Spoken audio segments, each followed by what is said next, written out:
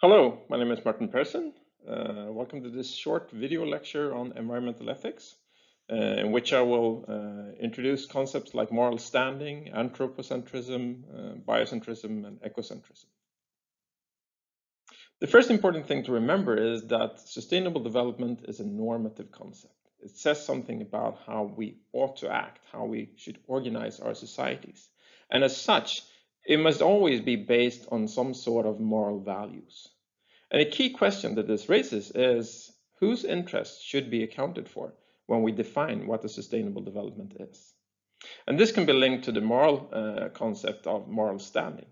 So moral standing is the question of whose interests should be accounted for when we decide what is right and what is wrong. And this can also be linked to final values. So for example, if we say that the experiences of happiness or suffering has final value, then all sentient beings that can experience suffering or happiness have moral standing, whereas a stone that can't experience those feelings does not have moral standing. So our conception or idea of who has moral standing has changed and developed over time.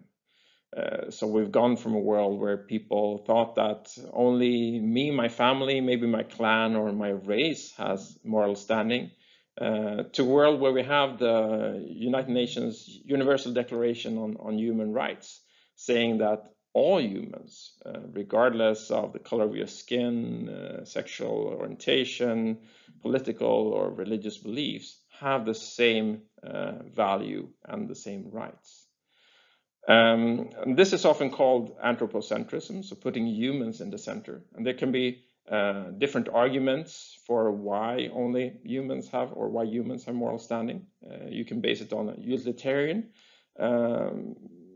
value, saying that humans can feel suffering and happiness and so on, and therefore they have moral standing.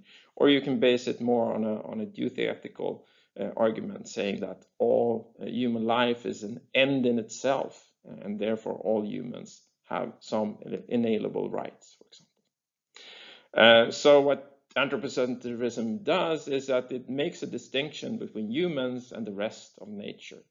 And this can be traced back to this idea of dualism from Descartes, saying, his quote, "I think, therefore I am," distinguishing humans from the rest of nature. So it's only humans that can have moral standing. What we do in sustainable development is that we extend moral standing from humans living today to humans that will also exist in the future, so unborn human beings. From a philosophical perspective, this is far from straightforward, but there is quite a clear intuition here.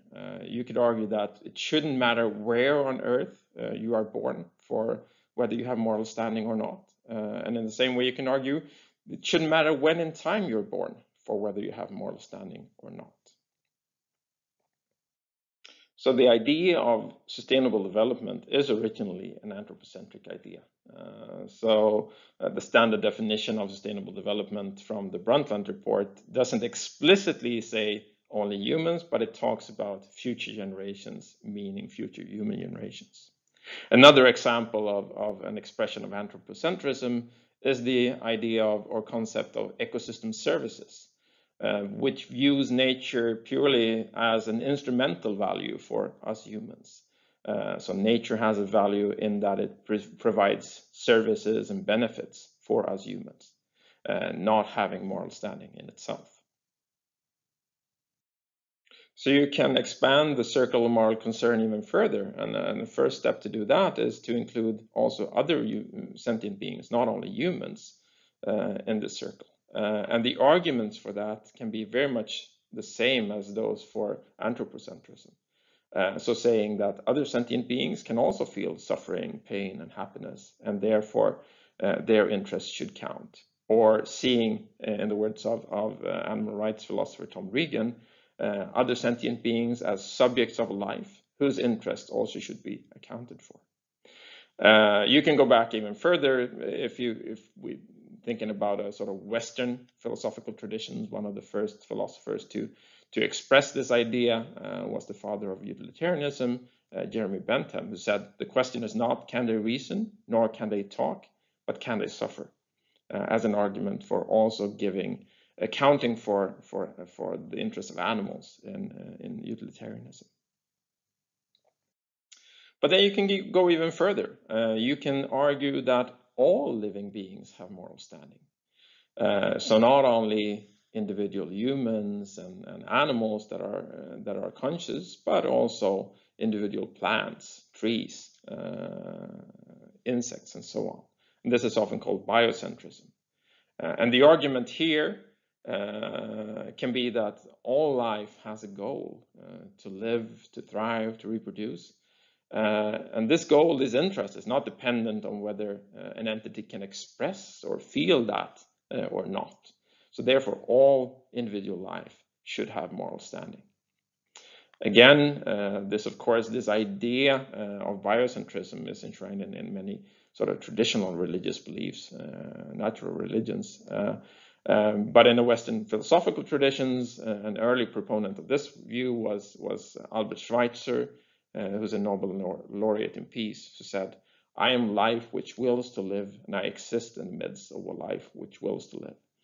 Sometimes this is also expressed as reverence for life.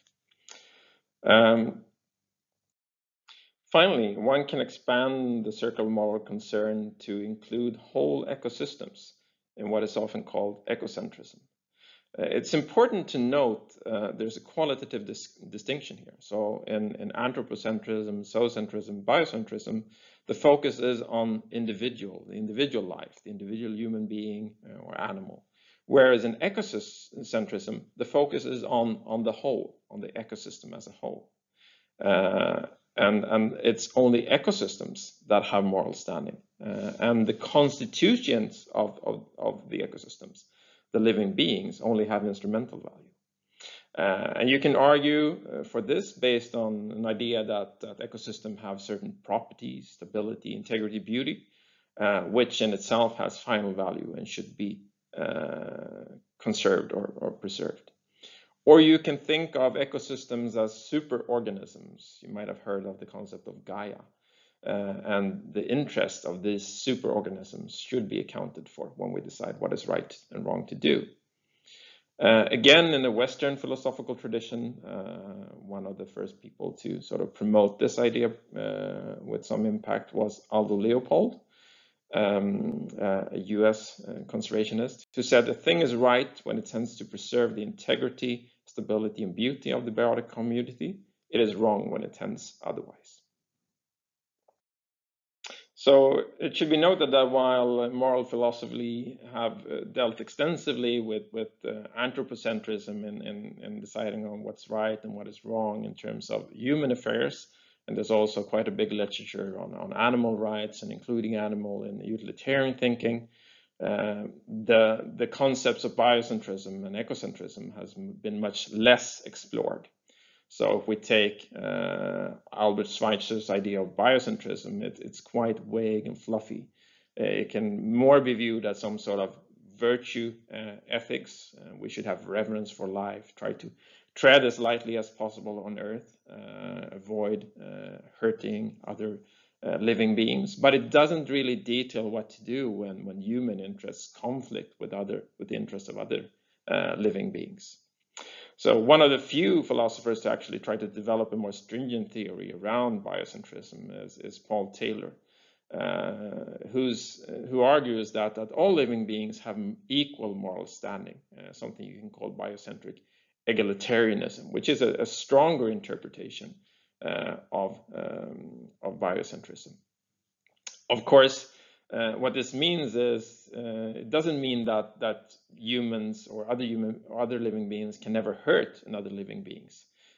We have the right to fulfill our basic needs. So if we need to hunt or if we need to kill other plants in order to live, that is right for us to do, in the same way that the lion is not wrong when it kills its prey.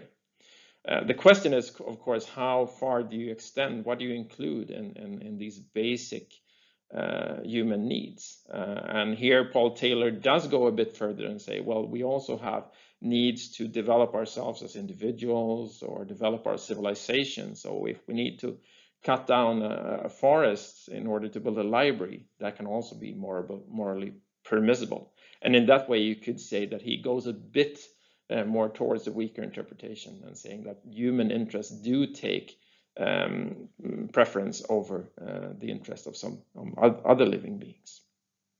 But so you can view biocentrism in a stronger or weaker sense. And in the same way with ecocentrism. So in a strong interpretation of ecocentrism, argues that only ecosystems have moral standing. They are the only entities. And individual beings have only instrumental value. And this opens up to what can be called ecofascism. So setting aside human rights for the rights of ecosystems. So it can be right to hurt or even kill human beings if that is what is best for the ecosystems. On the other side, a more weak interpretation of ecocentrism would say that, well, in addition to humans or maybe all sentient beings having moral standing, ecosystems do as well. The question then again is, how do you weigh the moral standing of humans against the moral standing of ecosystems? Whose interest do you put in the first seat? So you can read more about environmental ethics and these different environmental ethics framework, anthropocentrism, biocentrism, ecocentrism, in chapter 4 of our textbook, Sustainable Development, Nuances and Perspectives.